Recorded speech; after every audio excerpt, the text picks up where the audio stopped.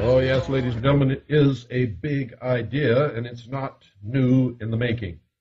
Those of you who think that George Bush coined that phrase, or he's the only one over the years that has uttered that phrase, you just haven't been paying attention. Adolf Hitler used virtually the same term, ladies and gentlemen. Stalin used virtually the same term. It has been used throughout history many times by many different people, all meaning exactly the same thing.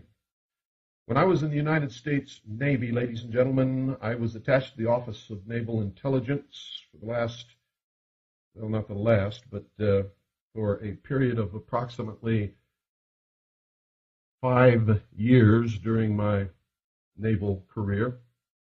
I had been 4 years in the United States Air Force with the Strategic Air Command, and was in the United States Navy about 11 years. And during that stint was attached to the Office of Naval Intelligence, where I learned most of the information that set me on a course to find out what was really happening to this country was as a member of the intelligence briefing team for the Commander-in-Chief of the United States Pacific Fleet, who at that time was Admiral Bernard Clary. I saw documents that usually only a very few people would ever see, and would never see all of these different operations and programs and projects all at once, as I and the other members of the briefing team did. Now let me explain to you how security clearances work in the government. There is no such thing, ladies and gentlemen, as above top secret. So when you hear people talking foolishly about 23 levels above top secret, they're lying to you. There's not even one level above top secret. Top secret is the highest level of classification of information in the United States government and the military service. There are sub-compartmentalizations of the classification of top secret. For instance, if you have a project that you don't want anybody to know about, even if they do have a top secret clearance, then you classify it by compartmentalizing it. An example of such a project might be building the B-2 bomber, where each person, you would only want to know just exactly what they had a need to know. So each person would be compartmentalized under top secret in an area that would give him or her only access to that particular piece of information or equipment that they were building or making or helping to assemble in order to produce the B-2 bomber. So the classification for building brakes may have been top secret wall plug. It could be anything. And the people who had a top secret clearance, who were working on that particular piece of information that had to do with wall plug, could only see that information and nothing else. Because to be able to see information that had something to do with top secret roof, if you didn't have that roof clearance added to your top secret, you would not be able to see that information. Now, I'm just making these things up to give you some idea of what I'm talking about. While I was on the briefing team of the Commander-in-Chief of the United States Pacific Fleet, I noticed one thing.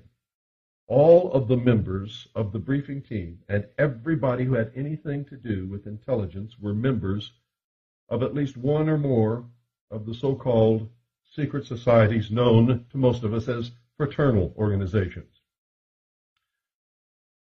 I wondered how I was assigned to the Office of Naval Intelligence until I began to remember how I had filled out my forms to get my security clearance. It came to a page that folded out like some of the computer paper that goes through a printer. It's all attached.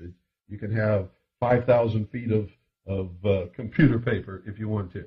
Well, this was the form that folded out like that, and I forget how many sheets of paper there were included that were attached like this, all folded up, that contained the lists of just about every kind of organization that you can imagine, ladies and gentlemen. And I was supposed to check or indicate any of those organizations that I had ever belonged to in my life. And it cautioned me that if I left out any organization that I had ever been a member of, that I would risk losing or not obtaining my security clearance. Well, the security clearance when you work in the government or in the military is a big thing, folks, and nobody wants to lose their security clearance or be denied a security clearance. It's shameful, as a matter of fact. And so I noticed that one of the organizations I had belonged to in my life, called the Order of the Demolay, or the Demolay Order for Young Men, was not included. So I checked Freemasonry, because the Demolay organization for young men, or teenage boys, as a matter of fact, is the adolescent version of the Masonic Lodge, so to speak. Little did I know that when I checked Freemasonry, so that I could never be accused of leaving anything out, any of the organizations that I had belonged to, that I would be signed to the Office of Naval Intelligence and then ultimately to the briefing team of the Commander-in-Chief of the United States Pacific Fleet. And so that's how I got assigned. And while I was there, I saw, ladies and gentlemen, and learned very quickly that the American people are very seldom, if ever, told the truth about literally anything. For instance, while President Nixon, and folks, don't blame it all on President Nixon, they all do it. This is the established policy of the national security apparatus. You don't tell anybody anything they don't have a need to know. And you never tell the American people the truth about what's happening, ever. It's just that simple. They don't have a need to know. Well, President Nixon was telling the nation on television that we were not bombing North Vietnam, that we had no troops in Cambodia or Laos, that we had not put any of our people in Cambodia or Laos, that we were not bombing or strafing or doing any air missions in Cambodia or Laos. I was sitting there with a group of high-ranking naval officers waiting for the latest bombing results of North Vietnam and the latest situation reports of our combat missions in Cambodia and Laos. So I knew early on that the American people were being lied to. And they're being lied to about everything, folks. The Vietnam War had nothing to do with communism, had nothing to do with any of the politics in Southeast Asia, as the American people have been told. It had absolutely everything to do with the drugs in what's known as the Golden Triangle and with the oil in the Gulf of Tonkin and the South China Sea. The number one mission of the United States Navy in the Gulf of Tonkin was not to support the troops engaged in battle on the ground in South Vietnam, but was to protect the oil exploration ships which were locating the places that were scheduled to begin drilling for oil when we won the war. Well, it turned out that we didn't win the war. At the same time, the Central Intelligence Agency was taking over from the French the manufacture and the exportation of drugs from Cambodia, Laos, Vietnam, and the what's known as the Golden Triangle, in order to use those drugs to bring in tons and tons of money for their black projects that they cannot get money for from Congress, and for the ultimate use in destroying all existing sovereign nation states and bringing about a one-world totalitarian socialist government.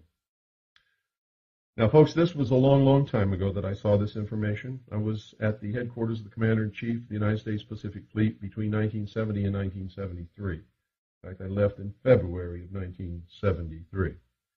And during that time, I learned all of the things that I needed to know to do the research since then to arrive at the information that I'm going to give you right now.